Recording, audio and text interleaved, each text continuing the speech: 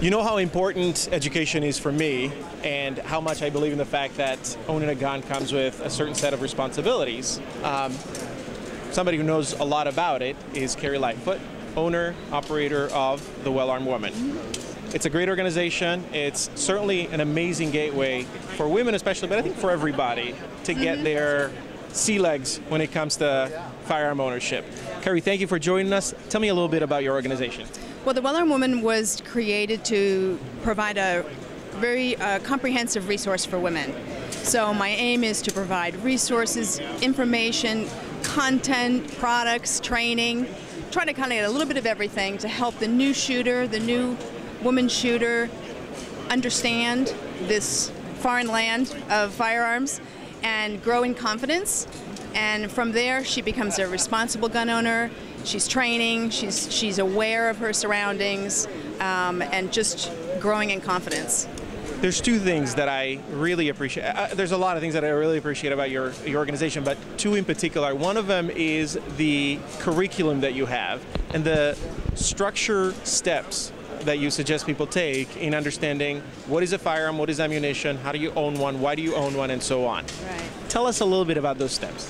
Well, I think as a new shooter, you don't know where to start. So I try to keep things structured and simple in a step-by-step process of coming to the full understanding of why do they want the gun. Can they use it? I mean, there's some questions that have to be answered to move forward on could you use it? You know, so I try to take them through a process of really starting at the very beginning, at the very personal decision, and then move them through understanding the basics of caliber, the different types of firearms, what their primary use is, and just move them through one step at a time to get to that place where they really know why they own it, and they know their gun inside and out, and they understand what questions they need to be asking. So I just think it's important that we take people step by step. Another thing that I really enjoy about the organization is that there's certainly a lot of information, some good, some not so good, but there's a lot of information out on the internet if you want to understand how firearms work. You're actually straddling that area between online education and practical physical education. Yeah.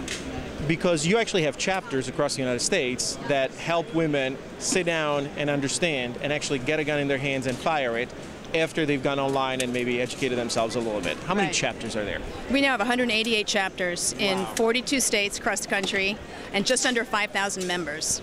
How does somebody who's watching right now go about getting in touch with you and becoming a member? What are the steps that are necessary? The steps are to visit the website, thewellarmedwoman.com, and we have a search field where they can find the different chapters that are in their state, and then the content or the contact information for the leaders.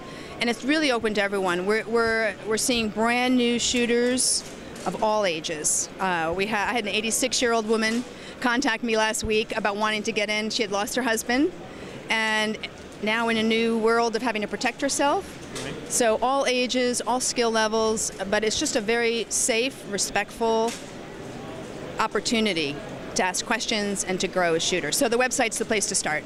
Excellent. Yeah. And you mentioned that there's a host of reasons why somebody who's never owned a gun before starts thinking about it, and yet there's a large group of people that are sitting in that zone and will not take the next step, which is educate themselves and then purchase a gun. What do you think are some of the bottlenecks, some of the elements that prevent a woman from taking that necessary step? I think the overall sense that the world of firearms is intimidating, that it's so male-driven. I think that's a barrier. I think there are misperceptions out in the media and out in the world of what a gun owner is, and I think we need to demonstrate through responsible ownership, speaking out and talking with people and educating them that they're not different, that there's a lot of us out there, that we're very normal, healthy, educated people. So I think those are two of the biggest barriers. The fear of equipment, they need to learn to be comfortable with this machine. I think as women, we come here from a different place. Right. So we need to receive them through that doorway. It's a different doorway. Sure. So there's the academic and educational side of the Well-Armed Woman, and then there's the more fun and convivial side of the organization. What are some of the activities that you do that actually inject fun in the side of gun ownership? Well, I think the chapter program is one of those ways where it's kind of social, and there's this sisterhood growing, where women are coming together and making friends, women that are like-minded. That is huge. I think most of us have kind of felt that we were strange or somewhere on the outside. And to then come to a place like the Facebook page or to a chapter meeting and see all of these other women that are just the same, that are just like me. So that just creates a comfort level. And so we have fun. I mean, we're always safe. You know, primarily that's always the important thing. But it's okay. It's okay to have fun and enjoy it. It's very intense when you think about personal protection and defending yourself against an attacker. But there's a fun side to shooting, and I think women are finding that. And we're trying to just create the place where they can learn, have some fun, and make some new friends. So as important as owning your first firearm it is in terms of steps in education, there's also the fun side aspect of it, and it's a way to get new friends, maybe? Mm-hmm, absolutely. I think we're seeing a lot of real strong friendships forming. So we have some information. Obviously, the information that you gave us hopefully will help somebody take the next step, and that next step is to go online to thewellarmedwoman.com, get more information, maybe reach out to you. You guys have a Facebook page as well? We have a Facebook page, a very active one. We have a lot of information flows on there, a lot of interaction through email at info@thewellarmedwoman and through the website. And I just encourage people to explore.